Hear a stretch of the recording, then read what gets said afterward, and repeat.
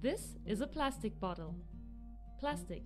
Produced in countless sizes, shapes and colors, plastic is a part of our everyday life.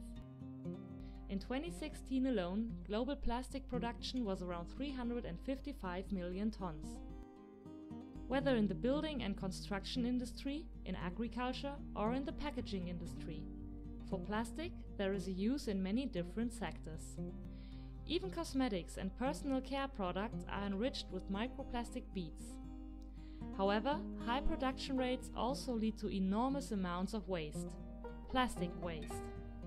And with that in mind, let's once again return to our plastic bottle from the beginning.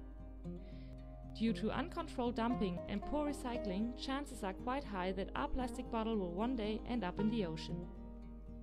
Transported by rivers, canals, rainwater and wind, it is estimated that about 10% of all plastic waste reach into the marine environment. The increasing concentration of plastic particles in the oceans and the associated contamination of the waters endanger numerous organisms. Plastic is known to contain high levels of biological additives such as UV stabilizers, plasticizers and flame retardants. Marine mammals, seabirds and fish get caught in plastic fragments and ingest them. By ingesting plastic particles, the digestion and normal eating behavior is disturbed. Plastic can be divided into two size categories: macroplastic with a size of over 5 mm and microplastic with a size of less than 5 mm. However, microplastic does not have the shape of a small plastic bottle. It rather looks like small particles and fibers. On the one hand, microplastics are produced by fragmentation and photodegradation of larger plastic fragments. This type of microplastic is called secondary microplastic. On the other hand, microplastics are produced in form of microbeads for industrial purposes. Primary microplastic.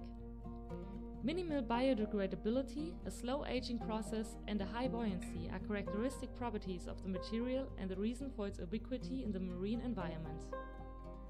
Microplastic particles are found in coastal areas, in the Arctic, Antarctic, in ocean surface waters and in deep sea areas. Finally, transport processes carried out by benthic organisms such as bioturbation lead to a transport of the particles into the sediment. The concentration of microplastics in marine sediments can vary greatly depending on the location and can reach up to 3,320 particles per liter. The impact of microplastic particles on the marine ecosystem has been the focus of many scientific studies. However, far-reaching consequences of ocean pollution are largely unexplored. At this point, each of us can make their own contribution to prevent that images like this one become the norm.